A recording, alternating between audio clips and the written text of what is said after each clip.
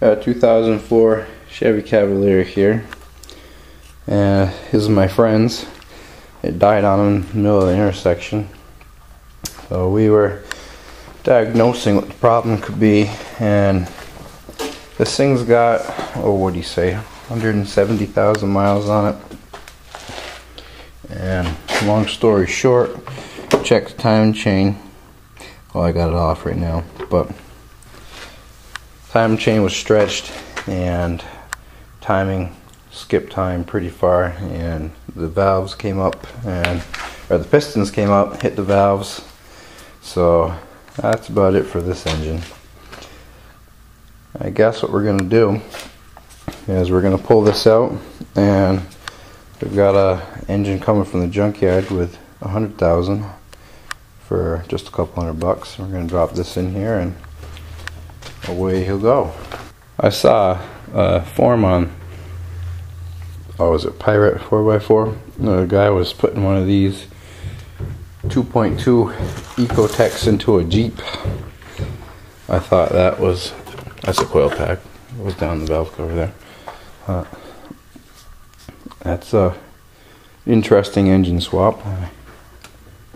Nothing I would have done, but to each their own, I guess.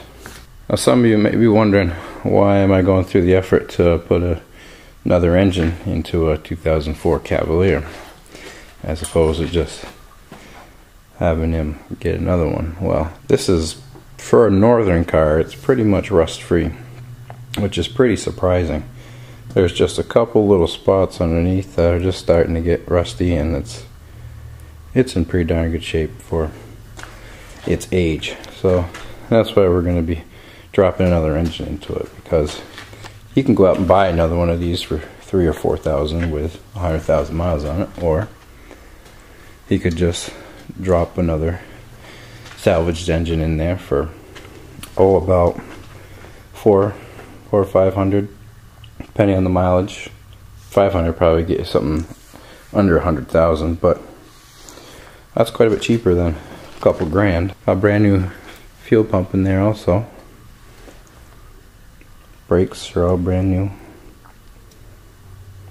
Gonna have to redo the exhaust, but that's the plan.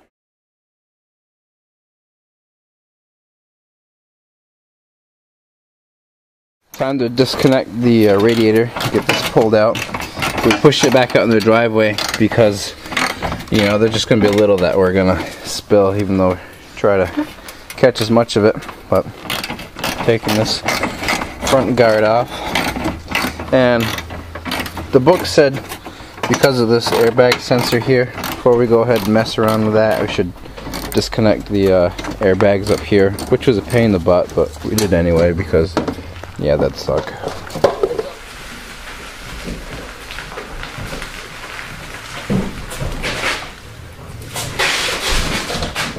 Back from the junkyard.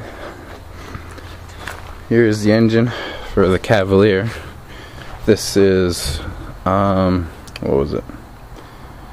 I forget the year. I think it was a 2004 also. It came out of a Grand Dam, and this has 96,000 miles on it. And we also got a transmission with 70,000 miles on it, and it wasn't too bad price wise. $200 for this transmission with 70,000. The 96,000 mile engine was a little more than I expected. It was $650 or $675, but that's okay because the prices that I got for $400 and $500 were for the previous body style, or excuse me, the previous engine that was in the Cavaliers and, you know, in the 99s and whatnot.